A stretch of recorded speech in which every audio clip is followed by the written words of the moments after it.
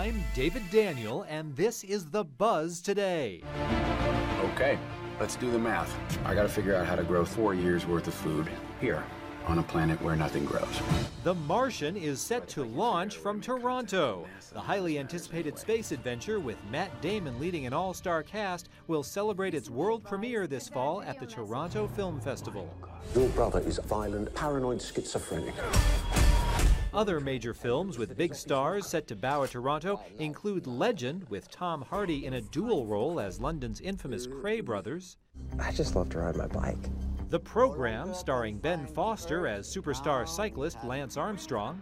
It's not what you do, it's when and where you do it. And Black Mass, featuring Johnny Depp as notorious gangster Whitey Bulger.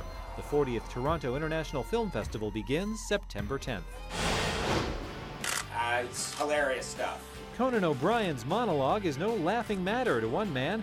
Robert Caseberg has sued the late-night host for copyright infringement, claiming O'Brien and his writers stole jokes from his blog and Twitter feed.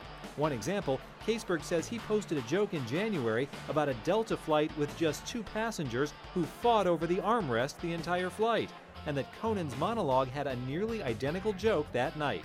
He's seeking compensation in excess of $600,000. That's The Buzz Today. I'm David Daniel.